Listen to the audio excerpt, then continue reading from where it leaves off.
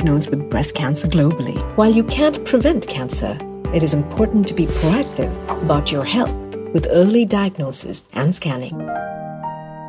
For appointments, call NMC Medical Center on 600 555 669.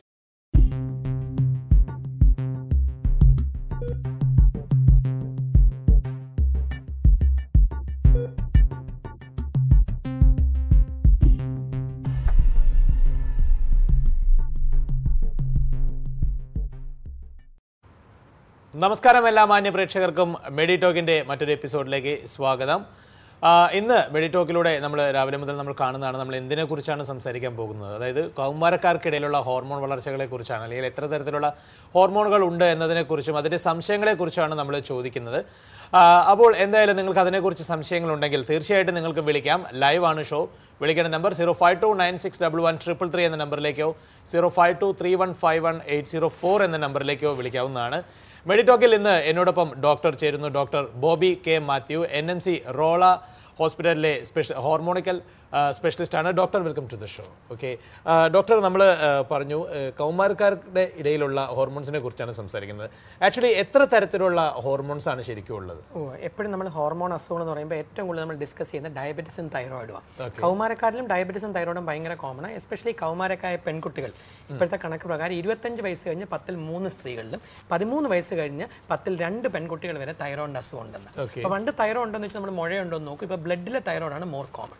ഡയബറ്റീസും common ആണ്. പണ്ടെല്ലാം നമുക്ക് 40 വയസ്സ് കഴിഞ്ഞവരുടെ അസുഖമായിട്ടാണ് ഡയബറ്റീസ്. ഇപ്പോൾ കൗമാരക്കാരിൽ തന്നെ അമിതവണ്ണം ഉള്ളവരും പോളിസിസ്റ്റിക് ഓവറി ഉണ്ട്, അല്ലെങ്കിൽ ഗർഭസ്ഥ അവസ്ഥയിൽ അമ്മയ്ക്ക് ഷുഗർ ഉള്ളവരെ പെൺകുട്ടികൾക്കോ ആൺകുട്ടികൾക്കോ 10 വയസ്സ് കഴിഞ്ഞാൽ ഡയബറ്റീസിലേക്ക് ആരംഭിക്കാം. പക്ഷേ ഡയബറ്റീസും തൈറോയിഡും അപ്പാർട്ട് വെച്ചാൽ പിന്നെ നമുക്ക് ഏറ്റവും കൂടുതൽ കൗമാരക്കാരിലെ ഇഷ്യൂസ് 3 എണ്ണോ: പൊക്കം, ബുദ്ധി, ലൈംഗിക വളർച്ച. ലൈംഗിക വളർച്ച കൗമാരം എന്ന് പറഞ്ഞാൽ എന്താ? ഒരു കുട്ടിയുടെയോ ഒരു വ്യക്തിയുടെയോ ശാരീരികവും മാനസികവും ലൈംഗികമായ വളർച്ചയുടെ ഉച്ചസ്ഥായിയാണ് കൗമാരം. ഒരു പെൺകുട്ടി പെണ്ണായി ഒരു സ്ത്രീയായി വളരുന്നതും ഒരു ആൺകുട്ടി ഒരു പുരുഷനായി വളർന്നതും കൗമാരത്തിൽ. ആ 10 മുതൽ 16 വയസ്സിലൊക്കെയാണ് അവർക്ക് ഗ്രോത്ത് വരുന്നത്. അപ്പം ഈ 3 എണ്ണത്തിന് 3 ഹോർമോൺ. പൊക്കത്തിന്റെ ഹോർമോണിന്റെ പേരാണ് ഗ്രോത്ത് ഹോർമോൺ. പൊക്കം എന്ന് വെച്ചാൽ തന്നെ ഹൈറ്റ്, ഗ്രോത്ത്, അതിന്റെ ഹോർമോണാണ് GH. ബുദ്ധിയുടെ മണ്ണത്തിന്റെ ഹോർമോൺ 2 എണ്ണമാണ്. ഒന്ന് തൈറോയിഡ്, രണ്ടാമത്തെ ഹോർമോണിന്റെ പേരാണ് കോർട്ടിസോൾ. അപ്പോൾ ചില ആൾക്കാർ നമ്മുടെ അടുത്ത് പറയും എത്ര ഭക്ഷണം കഴിച്ചിട്ട് കൊണ്ട് വണ്ണം വെക്കുന്നില്ല. ചില പറയും ഡോക്ടർ 2 ചപ്പാത്തി കഴിച്ചാൽ അത് ഊതി വീർക്കുക. അപ്പം കോർട്ടിസോളിന്റെ കുറവും കൂടുതലും വെയിറ്റിനെ കൺട്രോൾ ചെയ്യും. തൈറോയിഡിന്റെ ഹോർമോൺ കുറവുള്ളവർക്കും ഹൈപ്പോതൈറോയിഡിസം ഉള്ളവർക്കും 2 മുതൽ 3 കിലോ വരെ വെയിറ്റ് വെക്കാം. അതേപോലെ ലൈംഗിക ഹോർമോണിന്റെ പേര്, സ്ത്രീ ഹോർമോണിന്റെ പേരാണ് ഈസ്ട്രജൻ, പുരുഷ ഹോർമോണിന്റെ പേരാണ് ടെസ്റ്റോസ്റ്ററോൺ. ഇതിന്റെ ഏറ്റക്കുറച്ചിലാണ് കൗമാരക്കാരിൽ പൊക്കം കൂടുതലോ പൊക്കക്കുറവോ, ലൈംഗിക വളർച്ച ചിലർക്ക് നേരത്തെ വരുന്നു, ചിലർക്ക് ലേറ്റ് ആയിട്ട് വരുന്നു, ചിലർക്ക് എത്ര പഠിച്ചിട്ടും മാർക്ക് കിട്ടുന്നില്ല, ചിലർക്ക് എത്ര കഴിച്ചിട്ടും വണ്ണം വെക്കുന്നില്ല, ചിലർക്ക് ഇച്ചിരി കഴിച്ചിട്ടും വണ്ണം വെക്കുന്നു. ഈ 3 ഹോർമോണിന്റെ വേരിയേഷനാണ് ഇതുണ്ടാക്കുന്നത്. ഓക്കെ, അപ്പോൾ നമ്മൾ ഓരോ ഹോർമോണിനെ കുറിച്ച് നമുക്ക് കൂടുതൽ വിശദമായിട്ട് അറിയാം. അപ്പോൾ കൗമാരക്കാർക്കിടയിൽ ഇപ്പോൾ നമുക്ക് ആദ്യമേ പറയണമെങ്കിൽ വളർച്ചയുടെ ഹോർമോൺ അത് എങ്ങനെയാണ്, അതിന്റെ അസുഖങ്ങൾ എങ്ങനെയൊക്കെ വരുന്നത്, അത് എങ്ങനെയൊക്കെയാണ് നമുക്ക് അത് അറിയാനായിട്ട് പറ്റും? എപ്പോഴും അറിയേണ്ടത് ഒരു വ്യക്തിക്ക് ഏറ്റവും ഇമ്പോർട്ടൻറ്റ് വളർച്ചയിലൊന്ന് പൊക്കമാണ്. ബുദ്ധിയുടെ ഹോർമോൺ തൈറോയ്ഡ് ആണെങ്കിലും ഗവൺമെന്റ് ഇപ്പോൾ അറിയാം, കഴിഞ്ഞ 11 വർഷം കൊണ്ട് WHO ജനിക്കുമ്പോഴേ എല്ലാ കുട്ടികളുടെയും തൈറോയിഡിന്റെ ഹോർമോൺ ഗവൺമെന്റ് ഫ്രീ ആയിട്ട് ചെയ്യുന്നു. അത് ഡെവലപ്പിംഗ് കൺട്രി ഇന്ത്യയോട്ട് ഒട്ടും ഡെവലപ്ഡ് അല്ലാത്ത നമ്മൾ ആഫ്രിക്കൻ കൺട്രീസ് നോക്കിയാൽ വരും WHO അത് ഫണ്ട് ചെയ്യുന്നുണ്ട്. സോ ജനിക്കുമ്പോഴേ തൈറോയിഡ് ഉണ്ടോ ഇല്ലയോ എന്ന് കണ്ടുപിടിക്കപ്പെടുന്നു. പക്ഷേ പൊക്കത്തിന്റെ ഹോർമോൺ നമ്മൾ അത്ര ഇമ്പോർട്ടൻസ് അല്ല. ഇപ്പോഴും കുട്ടികളുടെ മാതാപിതാക്കളുടെ കൊച്ചിന് വളർച്ചയുണ്ടെന്ന് ചോദിച്ചാൽ അവർ ഫസ്റ്റ് പറയും ഡോക്ടറെ കൊച്ചു ഫുഡൊന്നും കഴിക്കുന്നില്ല, മറ്റേ മൂത്ത കൊച്ചിന് നല്ല വണ്ണമുണ്ട്, ഇളയ കൊച്ചിന് വണ്ണമില്ല. ഇപ്പം നമുക്കറിയാം വണ്ണം വളർച്ചയുടെ ഭാഗമല്ല. 50% വണ്ണമില്ലാത്ത പെൺകുട്ടികൾക്കോ ആൺകുട്ടികൾക്കോ കൗമാരമാകുമ്പോൾ വേണ്ടതിനും കൂടുതൽ വണ്ണമാണ് വെക്കുന്നത്. പക്ഷെ പൊക്കമാണ് ആക്ച്വലി വളർച്ച. ഇത് കേൾക്കുന്ന ഏതെങ്കിലും ഒരു പ്രേക്ഷകരുടെ മക്കളുടെ ആനുപാതികമായി, അപ്പൻ്റെ അമ്മയുടെ ആനുപാതികമായി മക്കൾക്ക് പൊക്കം വെക്കുന്നില്ല, അല്ലെ ഇളയ കൊച്ചിന് പൊക്കം വെക്കുന്നുണ്ട്, മൂത്ത കൊച്ച് അത്രയ്ക്ക് അങ്ങോട്ട് വളരുന്നില്ല, അല്ലെ സ്കൂളിൽ നമ്മൾ ഇന്ന് കുഞ്ഞിനെ നോക്കുമ്പോൾ നമ്മുടെ കുട്ടി എപ്പോഴും അസംബ്ലി ഫ്രണ്ട് റോയിലോ സെക്കൻഡ് റോയിൽ നിൽക്കുന്നു, മറ്റു കുട്ടികൾ വളർന്നുകൊണ്ടിരിക്കുന്നു, അല്ലെ സമപ്രായക്കാരായ കൂട്ടുകാർ നമ്മുടെ വീട്ടിൽ വരുമ്പോൾ നമ്മുടെ കൊച്ചിന് മറ്റൊരിടത്രയും പൊക്കം വെക്കുന്നില്ല. ഇതേതൊരു സിറ്റുവേഷൻ എന്ന് വെച്ചാൽ your child is not growing at par with your peers ആയിട്ട്, എന്ന് വെച്ചാൽ കൂട്ടുകാരുടെ പൊക്കത്തിന് ആനുപാതി, അല്ലെ അച്ഛനും അമ്മയും പറയുന്നു ഞങ്ങൾക്ക് കൊച്ചിന് നല്ല ഹൈറ്റ് ഉണ്ട്, എൻ്റെ മോനെ അങ്ങോട്ട് വളരുന്നില്ല എന്ന് തോന്നിയാൽ ആദ്യമേ ഒരു ഡോക്ടറിനെ കാണിച്ചിട്ട് ചോദിക്കുക, ഡോക്ടറെ എൻ്റെ മോന് പൊക്കം വെക്കുന്നില്ല, മറ്റു കുട്ടികൾക്ക് ഇതിലും പൊക്കം വെക്കുന്നുണ്ട്, ഇവൻ്റെ പൊക്കത്തിൻ്റെ ഹോർമോണായ ഗ്രോത്ത് ഹോർമോൺ കുറവുണ്ടോ, അതോ സാധാരണ 50% പൊക്കമില്ലാത്ത കുട്ടികൾക്ക് 13 വയസ്സിൽ കൗമാരമാകുമ്പോൾ തന്നെ പൊക്കം വെക്കും. അതിൻ്റെ പേരാണ് ലേറ്റ് ബ്ലൂമർ. അത് പണ്ട് നമ്മൾ പറയും ഉണ്ട ചെറുക്കനായിരുന്നു, പ്രീഡിയായപ്പോൾ അവനങ്ങ് പൊക്കം വെച്ചു, അല്ലെങ്കിൽ കൊച്ചിന് ഒട്ടും പൊക്കമില്ല, 5ാം ക്ലാസ് കഴിഞ്ഞപ്പോൾ കൊച്ചങ്ങ് പൊക്കം വെച്ചു. പക്ഷേ അത് 50% ആൾക്കാരെ വെക്കും. ഗ്രോത്ത് ഹോർമോൺ ഉള്ളവരാണ് 10 മുതൽ 13 വയസ്സ് കഴിഞ്ഞ് പൊക്കം വെക്കുന്നത്. ഗ്രോത്ത് ഹോർമോൺ ഇല്ലാത്തവരോ 13 വയസ്സ് കഴിഞ്ഞാലും പൊക്കം വെക്കത്തില്ല. സോ ഇപ്പം മനസ്സിലാക്കേണ്ട 90% പെൺകുട്ടികൾക്കും പൊക്കം വെക്കുന്നത് 14 വയസ്സിന് മുന്നേ, 90% ആൺകുട്ടികൾക്കും പൊക്കം വെക്കുന്ന 16 വയസ്സിന് മുന്നേ. അപ്പോൾ പൊക്കമില്ലാത്തൊരു കൊച്ചിന് അച്ഛനും അമ്മയും 1ാം ക്ലാസ്സിൽ പഠിക്കുമ്പോഴേ പൊക്കമില്ലെന്ന് വിചാരിക്കുന്നു. അച്ഛനും വിചാരിക്കുന്നു പിന്നെ വെക്കുന്നു കാത്തിരുത്ത് 10ാം ക്ലാസ്സിലാകുമ്പോൾ 15 വയസ്സ് കഴിഞ്ഞ് പൊക്കത്തിന് കൊണ്ടുവന്നുകൊണ്ട് പ്രത്യേകിച്ച് ഗ്രോത്ത് ഹോർമോൺ എടുത്താൽ വലിയ ഫലം കിട്ടണമെന്നില്ല. കാരണം 15 മുതൽ 16 വയസ്സാകുമ്പോൾ എല്ല് ഫ്യൂസ് ചെയ്യുന്നു, പിന്നെ ഗ്രോത്ത് ഹോർമോൺ എടുത്താലും പൊക്കം കിട്ടത്തില്ല. അതാണ് പല നടന്മാരും നമ്മുടെ അടുത്ത് 3 സെന്റിമീറ്റർ 5 സെന്റിമീറ്ററിന് വേണ്ടി 1 മുതൽ 2 കോടി രൂപ വരെ മുടക്കാൻ തയ്യാറാണ്. പക്ഷേ ഗ്രോത്ത് ഹോർമോൺ പൊക്കം വെച്ച് എല്ല് ഫ്യൂസ് ചെയ്ത് കഴിഞ്ഞിട്ട് പിന്നെ ഗ്രോത്ത് ഹോർമോൺ എടുത്താൽ ലെങ്ത് കിട്ടത്തില്ല, ജിമ്മിൽ പോകുന്ന പോലെ മസിലിന് വിട്ടേ കിട്ടത്തുള്ളൂ. സോ ഇത് കേൾക്കുന്ന എല്ലാവരും മനസ്സിലാക്കണം, നിങ്ങളുടെ കുട്ടിക്ക് മറ്റു കുട്ടികളുടെ അത്രയും പൊക്കം വെക്കില്ലെന്ന് തോന്നിയാൽ ആദ്യം പോയി ഗ്രോത്ത് ഹോർമോണിൻ്റെ അളവ് നോക്കുക. ഗ്രോത്ത് ഹോർമോൺ കുറവുണ്ടെങ്കിൽ ആദ്യമേ ഗ്രോത്ത് ഹോർമോൺ എടുക്കുക. അപ്പം എല്ലാവരും വിചാരിക്കുമെങ്കിൽ പിന്നെ 15 വയസ്സിൽ 2 വർഷം ഗ്രോത്ത് ഹോർമോൺ എടുത്താൽ പോരാ. ഒരു 5 മുതൽ 10 വയസ്സ്, ഇത് കേൾക്കുന്നവർ കറക്റ്റായിട്ട് മനസ്സിലാക്കേണ്ടത് 5 മുതൽ 10 വയസ്സിനിടയ്ക്ക് ഒരു കുട്ടിക്ക് ഒരു വർഷം വെക്കേണ്ട പൊക്കം 6 സെന്റിമീറ്ററാണ്.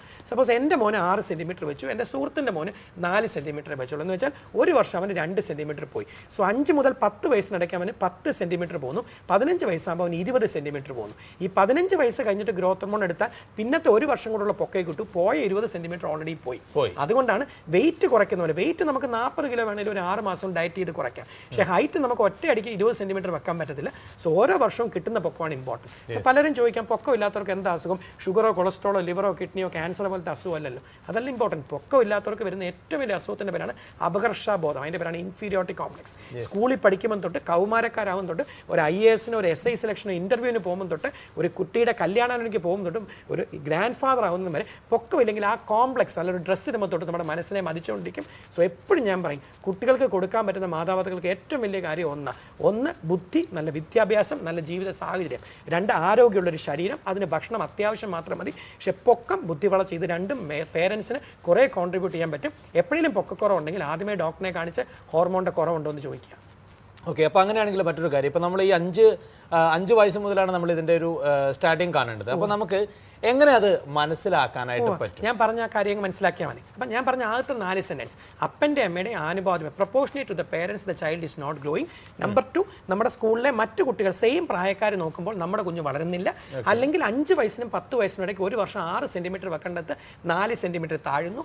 10 വയസ്സ് കഴിഞ്ഞിട്ട് ഒരു കുട്ടിക്ക് കൗമാരത്തിൽ കിടക്കുമ്പോൾ 8 മുതൽ 12 സെന്റിമീറ്റർ വെക്കണം. സോ 10 വയസ്സ് കഴിഞ്ഞ് 8 സെന്റിമീറ്റർ താഴെയോ, 10 വയസ്സിന് മുന്നേ ഒരു വർഷം 4 സെന്റിമീറ്റർ താഴെയോ, മറ്റ് സ്കൂൾ കുട്ടികളെ അപേക്ഷിച്ച് സെയിം പ്രായത്തിലുള്ള കുട്ടികളെ അപേക്ഷിച്ച് നമ്മുടെ കുട്ടി പൊക്കം വെക്കാതിരിക്കുകയോ ചെയ്താൽ ഡെഫിനറ്റ്ലി നമുക്കറിയാം കൊച്ചിന് ഷോർട്ട് സ്റ്റേച്ചർ ഉണ്ട്.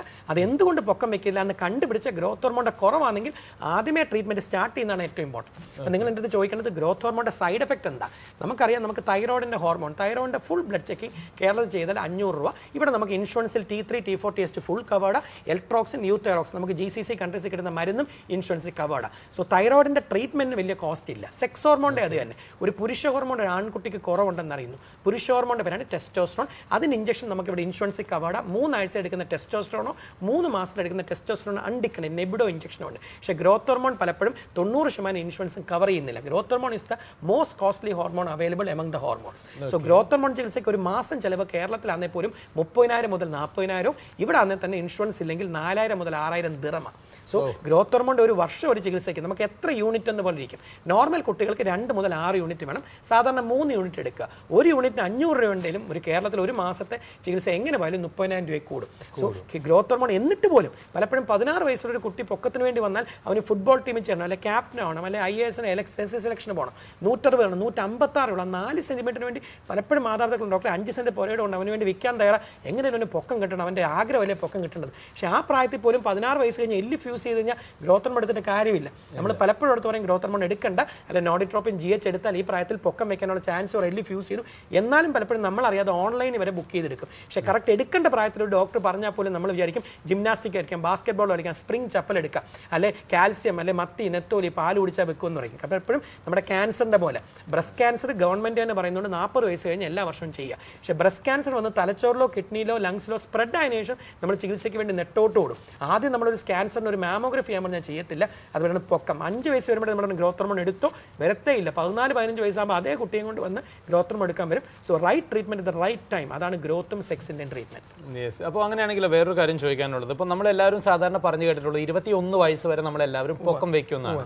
ശരിക്കും 16 വയസ്സ് കഴിഞ്ഞാൽ ഒരു വ്യക്തി എത്ര ശതമാനം പൊക്കം വയ്ക്കാനായിട്ട്? 16 വയസ്സ് കഴിഞ്ഞാൽ പണ്ട് നമുക്കെല്ലാം വരുന്നത് എന്താ, ആൺകുട്ടികൾക്ക് കൗമാരം തുടങ്ങുന്ന 16 വയസ്സിന് ശേഷവും പെൺകുട്ടികൾക്ക് ആർത്തവം ആരംഭിക്കുന്ന 13-14 വയസ്സിലാണ്.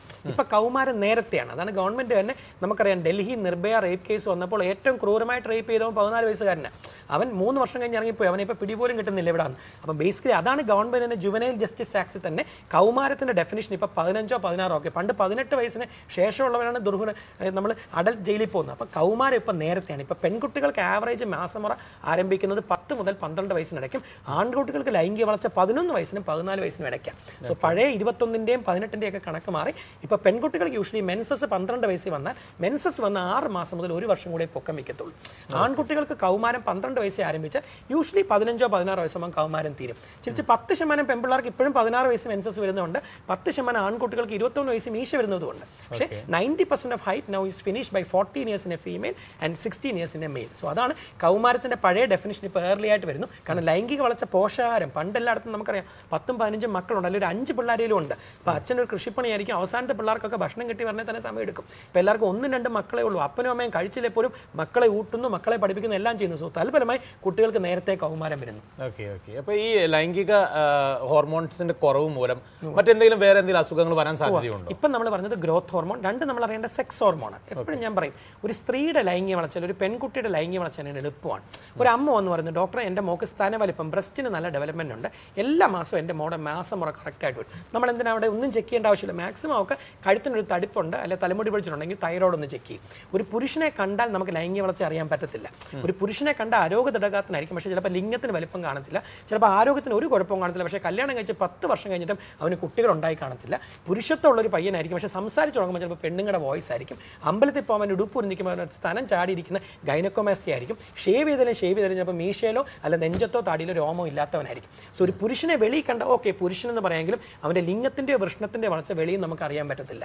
സോ ഇത് കേൾക്കുന്ന ഏതൊരു പ്രേക്ഷകനോ ഏതൊരു പ്രേക്ഷകൻ്റെ കുട്ടിക്കോ ആൺകുട്ടിക്ക് ലൈംഗിക വളർച്ച കുറവുണ്ടെന്ന് അവർക്ക് തോന്നുന്നു. പ്രായത്തിന് ആനുപാതികമായി ലിംഗത്തിന് വലിപ്പമില്ല, അല്ലെ വൃഷ്ണം അഥവാ ബോൾസ് പ്രായത്തിന് ആനുപാതികം വളരുന്നില്ല, അല്ലെ സ്വരം പുരുഷൻ്റെ പോലെ വരുന്നില്ല സ്ത്രീയുടെ പോലെ വരുന്നു, അല്ലെ എത്ര ജിമ്മിൽ പോയി വർക്കൗട്ട് ചെയ്തിട്ട് മസിൽ പവർ കിട്ടുന്നില്ല, അല്ലെ മീശയും താടിയും വരേണ്ട പ്രായമായിട്ട് മീശയും താടിയും വരുന്നില്ല. സ്ഥാനവലിപ്പം നമുക്കറിയാം ആൺകുട്ടികൾക്ക് പെണ്ണുങ്ങളെ പോലെ സ്ഥാനവലിപ്പം വരുന്നതിൻ്റെ പേരാണ് ഗൈനക്കോമാസ്റ്റിയ. സോ ബ്രസ്റ്റിന് എൻലാർജ്മെന്റ് വരുന്നു. ഇതെന്തേലും ഇത് കേൾക്കുന്ന ഒരു പ്രേക്ഷകനോ അവരുടെ മക്കൾക്കോ ഉണ്ടെന്ന് തോന്നിയാൽ ഫസ്റ്റേ ഒരു ഡോക്ടറെ കണ്ടു ചോദിക്കുക, ഡോക്ടറെ എൻ്റെ മോന് വേണ്ടത്ര ലിംഗത്തിന് വലിപ്പമില്ല, വൃഷ്ണത്തിന് വലിപ്പമില്ല, ഇവന് രോമം വരുന്നില്ല, മറ്റു കൂട്ടുകാർക്ക് സ്ഥാനവലിപ്പം വലിഞ്ഞു, ഇവന് സ്ഥാനം ഇപ്പോഴും കിടക്കുന്നു, സംസാരിക്കുമ്പോൾ ഇവൻ്റെ പൗരുഷമുള്ള സ്വരമില്ല, അവൻ്റെ പുരുഷ ഹോർമോണായ ടെസ്റ്റോസ്റ്ററോൺ അളവ് ചെയ്യാം. നമ്മൾ GH ടെസ്റ്റിംഗ് ആണ് IGF-1 എന്ന് പറഞ്ഞ പോലെ പുരുഷ ഹോർമോണിൻ്റെ ടെസ്റ്റാണ് ടെസ്റ്റോസ്റ്ററോൺ. അത് ഏത് ലാബിലും GCC കൺട്രീസ് ദുബായിലായാലും നമ്മൾ ഏത് കുവൈറ്റിൽ പോയാലും നമ്മൾ ഇവിടുത്തെ ഏത് എമിറേറ്റ്സിൽ പോയാലും രാവിലെ ഒരു ലാബിൽ ചെന്നിട്ട് 10 മണിക്ക് മുമ്പ് ടെസ്റ്റോസ്റ്ററോൺ ചെക്ക് ചെയ്യണമെന്ന് പറയാം. നോർമൽ ഒരു പുരുഷൻ്റെ നിങ്ങളുടെയോ എൻ്റെയോ 20 വയസ്സിനും 60 വയസ്സിനും ഇടയ്ക്ക് ടെസ്റ്റോസ്റ്ററോൺ അളവ് 3.5 നാനോഗ്രാം/മില്ലി കൂടുതലായിരിക്കണം. 3.5 താഴെയാണ് ടെസ്റ്റോസ്റ്ററോൺ അളവെങ്കിൽ കറക്റ്റ് ഒരു എൻഡോക്രോണിസ്റ്റിനെ കണ്ട് എന്തുകൊണ്ട് പുരുഷ ഹോർമോൺ കുറഞ്ഞു എന്ന് ചോദിക്കുക. എപ്പോഴും പുരുഷ ഹോർമോൺ ഉൽപ്പാദിപ്പിക്കുന്നത് പുരുഷൻ്റെ വൃഷ്ണം അഥവാ ടെസ്റ്റസിന. സോ ടെസ്റ്റോസ്റ്ററോൺ കുറവുണ്ടെങ്കിൽ ടെസ്റ്റോസ്റ്ററോൺ കുറഞ്ഞത് തലച്ചോറിലെ ഗ്രന്ഥി, അതിൻ്റെ പേരാണ് പിറ്റ്യൂട്ടറി. പിറ്റ്യൂട്ടറിയുടെ കുഴപ്പം കൊണ്ടാണോ അത് വൃഷ്ണത്തിൻ്റെ കുഴപ്പമാണെന്ന് നോക്കുക. എന്നിട്ട് എന്ത് കുഴപ്പമാണെന്ന് അറിഞ്ഞിട്ട് ലൈഫ് ലോങ് ടെസ്റ്റോസ്റ്ററോൺ ഇഞ്ചക്ഷൻ എടുക്കണോ വേണ്ടിയോ തീരുമാനിക്കുക. ഓക്കെ. ഇപ്പോൾ സ്ത്രീകളിൽ തൈറോയിഡിൻ്റെ ഇതാണെന്നുണ്ടെങ്കിൽ പെട്ടെന്ന് നമുക്ക് മനസ്സിലാക്കാൻ പറ്റുന്ന ലക്ഷണങ്ങൾ കൊണ്ട്, അങ്ങനെയാണെങ്കിൽ പുരുഷന്മാരിലെ ആ തൈറോയിഡിൻ്റെ ഇത് എങ്ങനെ നമുക്ക് മനസ്സിലാക്കി? Very good.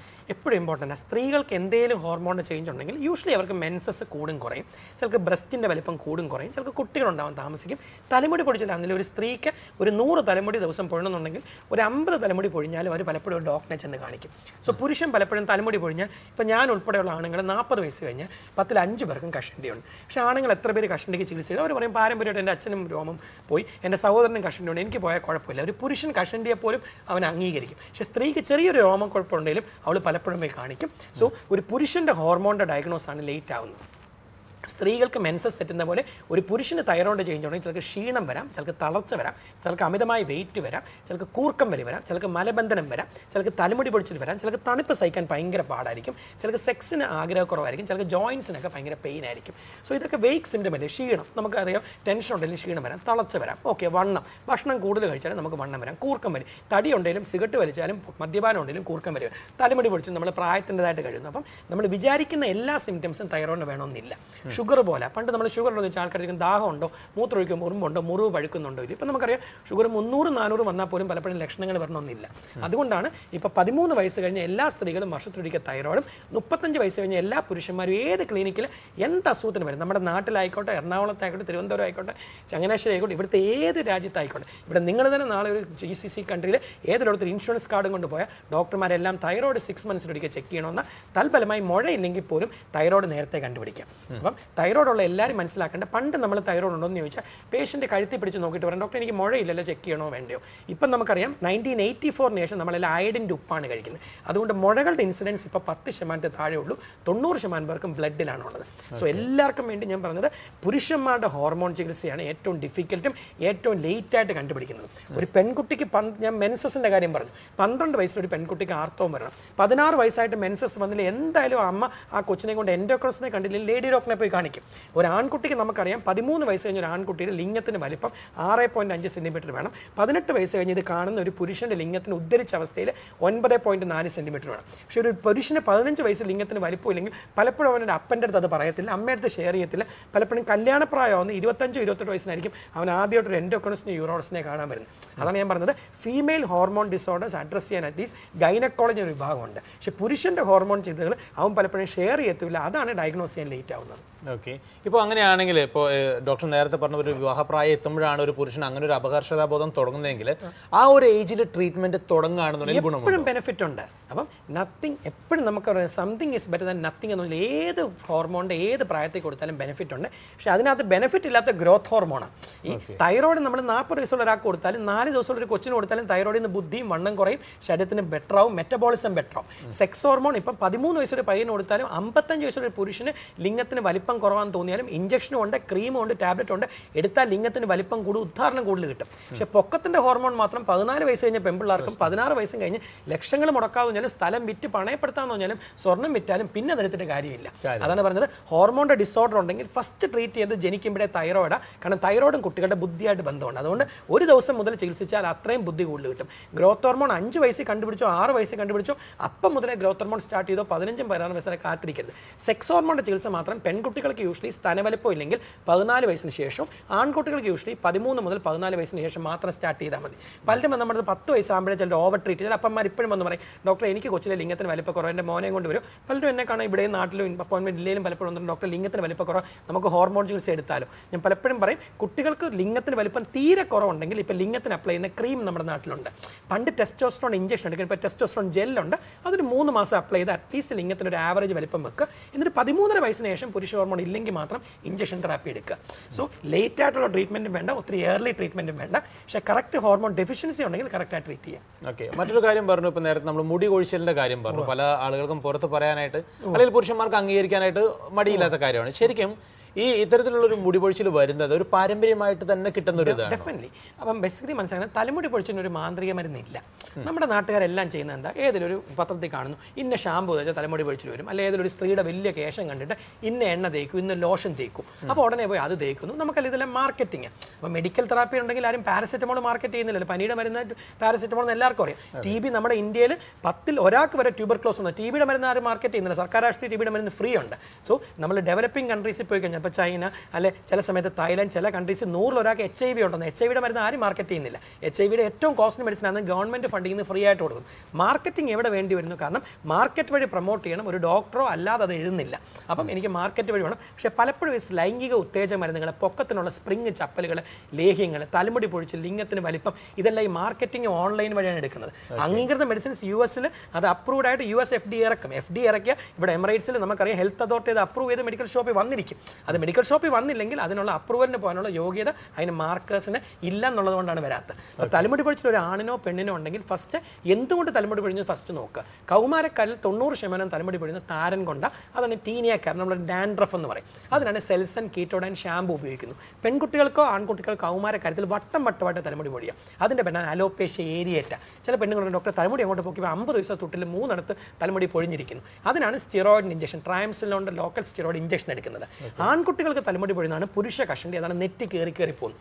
നമ്മുടെ എല്ലാം നമുക്കറിയാം, നെറ്റി കയറുന്നു, ചെവിയുടെ മേളിൽ മാത്രം തലമുടിയുണ്ട്, ഉച്ചിയിലൊന്നും തലമുടിയില്ല. അതാണ് നമ്മുടെ ഏറ്റവും വലിയ സൂപ്പർ സ്റ്റാർ രജനീകാന്ത് നോക്കിയാലും നമ്മുടെ പ്രൈം മിനിസ്റ്ററിന്റെ നോക്കിയാലും നമുക്കറിയാം ചെവിയുടെ ഇവിടെ മുടിയുണ്ട്, ഉച്ചിയിലെ തലമുടി പൊക്കൊണ്ടിരിക്കുന്നത്. അതാണ് പുരുഷ കഷണ്ടി. ഇവരെല്ലാം നോക്കിയാൽ ഇവർക്ക് നെഞ്ചത്തും താടിയിലും രോമം ഇഷ്ടം പോലെ ഉണ്ട്, തലമുടി മാത്രം രോമമില്ല. അപ്പോൾ ആൻഡ്രോജനിക് അലോപേഷ്യ പൗരുഷം വരുന്നു. പുരുഷ ഹോർമോൺ കൂടുമ്പോൾ നെഞ്ചത്തും മീശയും താടിയും കഷത്തിലും നാവിയിലും ഒക്കെ ഇഷ്ടം പോലെ രോമമുണ്ട്. പക്ഷേ ആ പുരുഷ ഹോർമോൺ തന്നെ നെറ്റിയിലെ തലമുടിയുടെ കട്ടി കുറയ്ക്കുന്നു. ഇതിന്റെ മരുന്നാണ് ഇപ്പം നമ്മൾ പത്രങ്ങളിലെല്ലാം കഷണ്ടിക്ക് മരുന്നുണ്ട്. പണ്ട് നമ്മൾ പറയും കഷണ്ടിക്കും കുശുമ്പിനും മരുന്നില്ല, കുശുമ്പിന് മരുന്നുണ്ടോ ഇല്ലയോ, കഷണ്ടിക്കുള്ള മരുന്നിന്റെ പേരാണ് ഫിനസ്ട്രൈഡ്. അത് പണ്ട് നമുക്ക് കേരളത്തിലോ അമേരിക്കയിലോ കിട്ടും. ഇപ്പോൾ ഇവിടെ GCC കൺട്രീസിൽ ഫിനാക്സ് ഹെൽത്ത് അതോറിറ്റി അപ്രൂവൽ കിട്ടിയിട്ടുണ്ട്. അതാണ് 1 മില്ലിഗ്രാം. സോ കഷണ്ടി വന്നിട്ട് ആ മരുന്ന് കഴിച്ചിട്ട് കാര്യമില്ല.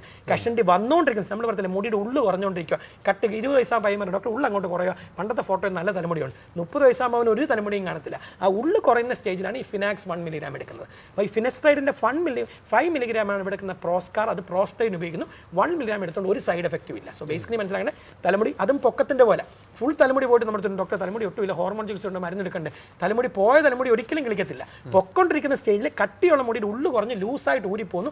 ആ സ്റ്റേജിലാണ് ഫിനസ്ട്രൈഡ് എടുക്കേണ്ടത്. അതുകൊണ്ടാണ് പൊക്കം വെക്കുന്ന പ്രായത്തിൽ ഗ്രോത്ത് ഹോർമോൺ എടുത്താൽ കുഴപ്പമില്ല. കഷണ്ടി വന്നുകൊണ്ടിരിക്കുന്ന പ്രായത്തിൽ ഫിനസ്ട്രൈഡ് 1 മില്ലിഗ്രാം എടുത്താൽ കുഴപ്പമില്ല. രണ്ടും വന്നതിന് ശേഷം എടുത്തുകൊണ്ട് ഒരു പ്രയോജനമില്ല. പിന്നെ ട്രാൻസ്പ്ലാന്റോ വിഗോ ഇംപ്ലാന്റേഷൻ മാത്രമേ ഇമ്പ്രൂവ്മെന്റ് ഉള്ളൂ. അപ്പോൾ ഇങ്ങനെയാണെങ്കിൽ ഈ ഒരു ടാബ്ലറ്റ് കഴിക്കുമ്പോൾ എത്ര കാലം? എപ്പോഴും ഫിനസ്ട്രൈഡ് എപ്പോഴും എടുക്കുന്നത് 18 വയസ്സിൽ തുടങ്ങിയാൽ 45 വയസ്സ് വരെ കണ്ടിന്യൂ ചെയ്യണം. എപ്പോഴും മനസ്സിലാക്കേണ്ട ആൻഡ്രോജനിക് അലോപേഷ്യ പുരുഷ ഹോർമോൺ ഉള്ളത്തോളം കാലം മുടിയുടെ നെറ്റിയുടെ തലമുടി കുറഞ്ഞുകൊണ്ടിരിക്കും, തിന്നി. അതുകൊണ്ട് US ഇതിനൊന്നും ഒരു അപ്രൂവൽ ഉണ്ട്. 1 മില്ലിഗ്രാം മരുന്ന് എടുക്കുക, they are asked to come after 45 years. അപ്പോൾ നിങ്ങൾ ചോദിക്കേണ്ട ഡോക്ടറെ 45 വയസ്സ് കഴിഞ്ഞാൽ എന്താ?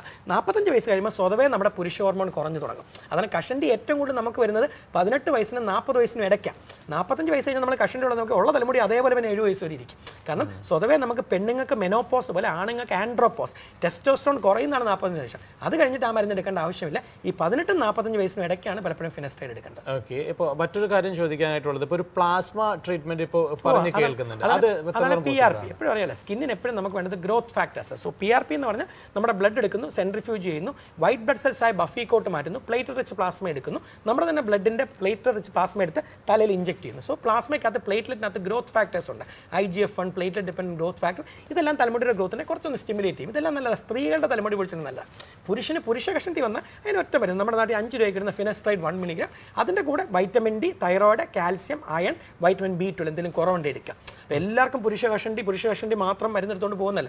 90% ആർക്കും പുരുഷ ഹോർമോൺ കൊണ്ടുള്ള കഷണ്ടി പോകും. ബാക്കി 10% പേർക്ക് തൈറോയിഡ് ആയിരിക്കാം, ചിലർക്ക് കാൽസ്യം ആയിരിക്കാം, ചിലർക്ക് സൂര്യപ്രകാശത്തിനുള്ള വൈറ്റമിൻ ഡി ആയിരിക്കാം, ചിലർക്ക് അയൺ ആയിരിക്കാം, പ്രോട്ടീൻ, അതും എടുക്കുക.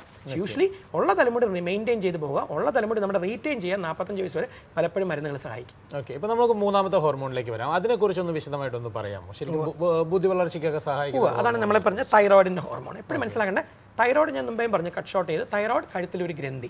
2 അസുഖങ്ങൾ തൈറോയിഡിന് വരാം. ഒന്ന് മുഴ വരാം, അതിൻ്റെ പേരാണ് ഗോയിറ്റർ. ഇപ്പം നമ്മൾ 1984 ശേഷം നമ്മളെല്ലാം അയഡൈസ് സോൾട്ടാണ് കഴിക്കുന്നത്. അതുകൊണ്ടാണ് ഇപ്പോൾ ആൾക്കാർ ഏത് ഉപ്പ് കഴിക്കണം ഒന്നുമില്ല, ഇന്ദുപ്പ് മാത്രം കഴിക്കാം. കല്ലുപ്പ് ഇപ്പോൾ ഇന്ത്യയിലില്ല. കല്ലുപ്പ് നമ്മൾ ലോകം മുഴുവൻ നിരോധിച്ചു. സോ ഇപ്പോൾ അയഡൈസ് സോൾട്ട് മാത്രമേ, റോക്ക് സോൾട്ട്, കല്ലുപ്പ് ഇപ്പം നമുക്ക് കിട്ടുന്നില്ല. അതാണ് ഗാന്ധിജി ദണ്ഡിയാത്രയൊക്കെ നടത്തിയപ്പോൾ നമ്മൾ സീ സോൾട്ട് ഫസ്റ്റ് കിട്ടുന്നത്. അതുവരെ റോക്കിൽ നിന്നായിരുന്നു സോൾട്ട് എടുത്ത്. അപ്പോൾ ഇപ്പം നമുക്കെല്ലാം അയഡൈസ് സോൾട്ടാണുള്ളത്. അതുകൊണ്ട് തൈറോയിഡിൻ്റെ മുഴകൾ ഇപ്പോൾ 10% പേർക്കേ ഉള്ളൂ, 90% പേർക്കും ബ്ലഡിലാണ്. അതിലാണ് ഞാൻ പറഞ്ഞത് സ്ത്രീകളുടെ തൈറോയിഡ് റൊട്ടീൻ. ഒരു 13 വയസ്സുള്ള കുട്ടി തലമുടി പൊളിച്ചതിന് പോയാലും ബ്ലീഡിങ് കൂടിയതിന് പോയാലും വണ്ണം കൂടിയിട്ടോ കുറഞ്ഞിട്ടോ വലിയ ലേഡി ഡോക്ടർ തൈറോയിഡ് ചെക്ക് ചെയ്യും. നിങ്ങളോ ഞാനുൾപ്പെടെ പുരുഷൻ പലപ്പോഴും തൈറോയിഡ് എന്ന് പറഞ്ഞാൽ നമ്മൾ വിചാരിക്കുന്നത് പെണ്ണുങ്ങളുടെ അസുഖമല്ലേ നമ്മൾ ചെക്ക് ചെയ്യണോ വേണ്ടിയോ. സോ തൈറോയിഡിന് മുഴ 10% പേർക്കേ ഉള്ളൂ. 35 വയസ്സ് കഴിഞ്ഞ എല്ലാ പുരുഷന്മാരും വർഷത്തിലൊരിക്കൽ തൈറോയിഡിന്റെ TSH ചെയ്യുക. TSH 4.5 കൂടുതലുണ്ടെങ്കിൽ അതാണ് ഹൈപ്പോതൈറോയിഡിസം. ഇതുവരെ എല്ലാ GPസും ചികിത്സിക്കും, എല്ലാവരും തൈറോയിഡിന്റെ മരുന്ന് എഴുതി കൊടുക്കും. പിന്നാണ് അവർ നമ്മുടെ അടുത്ത് വരുന്നത്. 6 മാസം കഴിഞ്ഞോ 1 വർഷം കഴിഞ്ഞ് നമ്മുടെ അടുത്ത് ഡോക്ടർ ഇങ്ങനെ മരുന്ന് 100 ഇങ്ങനെ കഴിച്ചുകൊണ്ടിരിക്കാൻ പറഞ്ഞു. ഇത് എത്ര നാൾ കഴിക്കണം? ജീവിതകാലം മുഴുവൻ കഴിക്കണം. ഇത് അയഡിൻ്റെ കുറവോ കപ്പയോ ക്യാബേജോ ഫുഡിൽ നിന്ന് വന്നതെന്നറിയാം. ഇത് ലൈഫ് ലോങ് തൈറോയിഡിൻ്റെ മരുന്ന് കഴിക്കണോ വേണ്ടയോ എന്നറിയുന്ന ടെസ്റ്റിൻ്റെ പേരാണ് ആൻറ്റിബോഡി. ഇത് കേൾക്കുന്ന പ്രേക്ഷകർ മനസ്സിലാക്കണം, തൈറോയിഡിൻ്റെ മരുന്ന് എവിടെ ചെന്നാലും സെയിം തന്നെ. തൈറോക്സിൻ്റെ 2 കമ്പനിയെ നമുക്ക് GCC ദുബായിലോ അജ്മാനിലോ ഷാർജയിലോ ഫുജിറയിലോ ഉള്ളൂ. അതാണ് എൽട്രോക്സിൻ, യൂത്തൈറോക്സിൻ. അത് 25 മുതൽ 150 വരെ കഴിക്കാം. അതെടുത്ത് TSHൻ്റെ അളവ് 3 താന്ന് കഴിഞ്ഞാൽ കൺട്രോൾ കിട്ടി. പിന്നെ നിങ്ങൾ ഡോക്ടറിൻ്റെ അടുത്ത് ചോദിക്കും, ഡോക്ടർ ഇത് ലൈഫ് ലോങ് കഴിക്കണോ വേണ്ടയോ, എൻ്റെ കുട്ടികൾക്ക് ഇത് വരുമോ, ഞാൻ പ്രസവത്തിലേക്ക് പോകുമ്പോഴോ അല്ലെങ്കിൽ എനിക്ക് 50 വയസ്സ് കഴിഞ്ഞാൽ ഇത് കഴിക്കേണ്ടി വരുമോ, അതറിയുന്ന ടെസ്റ്റാണ് ആൻറ്റിബോഡി. രണ്ടാമത് തൈറോയിഡിൻ്റെ മുഴയുണ്ടോ എന്ന് അറിയാൻ ചെയ്യുന്ന ചെയ്യുന്ന ടെസ്റ്റിൻ്റെ പേരാണ് അൾട്രാസൗണ്ട്.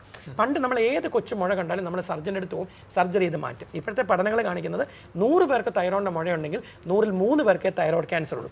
മറിച്ച് 10-ൽ 1 സ്ത്രീക്ക് ബ്രസ്റ്റ് മ്യൂട്രസിന് ക്യാൻസർ ഉണ്ട്. എന്നിട്ടും തൈറോയിഡിൻ്റെ മുഴകൾ നമ്മൾ ബേജാറാവുന്നത് എന്താ?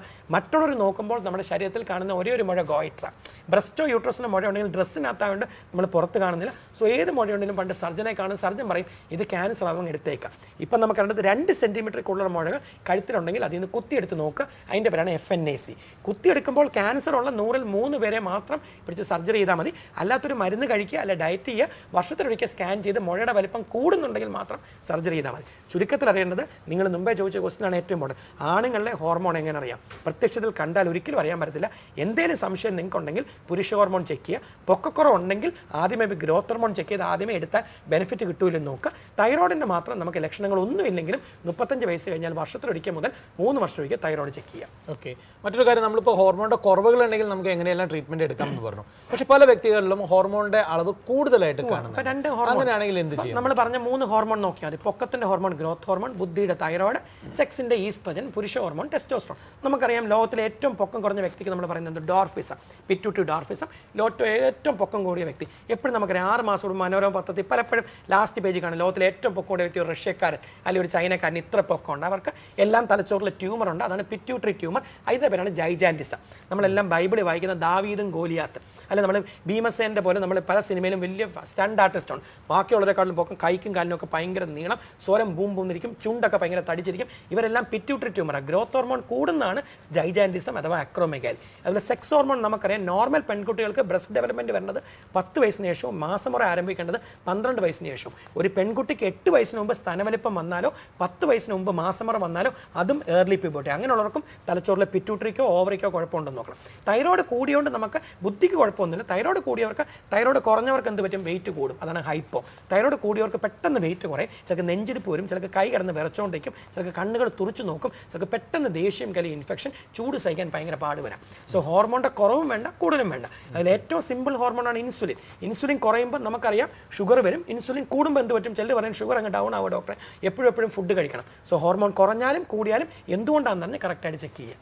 ഓക്കെ. എന്തായാലും ഒത്തിരി സന്തോഷം ഡോക്ടർ. നമ്മളോടൊപ്പം ഈ ഒരു അരമണിക്കൂർ സമയം നമ്മുടെ വളർച്ചയ്ക്ക് അല്ലെങ്കിൽ നമ്മുടെ മക്കളുടെ വളർച്ചയ്ക്ക് ആവശ്യമുള്ള ഒത്തിരി കാര്യങ്ങളൊക്കെയാണ് നമുക്ക് അറിയാനായിട്ട് സാധിച്ചത്. ഇനിയിപ്പോൾ നിങ്ങൾക്ക് എന്തെങ്കിലും ഡൗട്ട് ഉണ്ടെങ്കിൽ ഷാർജ റോളയിലുള്ള NMC ക്ലിനിക്കിലേക്ക് ചെല്ലുക. അവിടെ ചെന്ന് തീർച്ചയായിട്ടും ഡോക്ടറെ കാണാനായിട്ട് നിങ്ങൾക്ക് സാധിക്കുന്നതാണ്. ഡോക്ടർ ബോബി കെ മാത്യു എന്നാണ് പേര്. അപ്പോൾ എന്തായാലും അപ്പോയിൻമെൻറ്റ് എടുക്കാനായിട്ടും ശ്രദ്ധിക്കുക. അപ്പോൾ എന്തായാലും മെഡിറ്റോക്കിൻ്റെ മറ്റൊരു എപ്പിസോഡുമായിട്ട് ഞാൻ വീണ്ടും എത്താം. ഇന്ന് സ്നേഹത്തോടെ ഇവിടെ പറയുന്നു. ഞാൻ Joby. Thank you so much.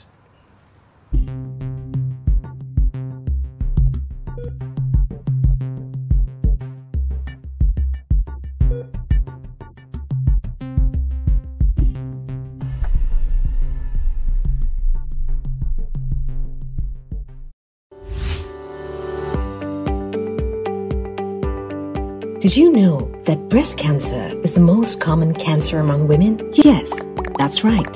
1 in 8 women are diagnosed with breast cancer globally. While you can't prevent cancer, it is important to be proactive about your health with early diagnosis and scanning. For appointments, call NMC Medical Center on 600 555 669.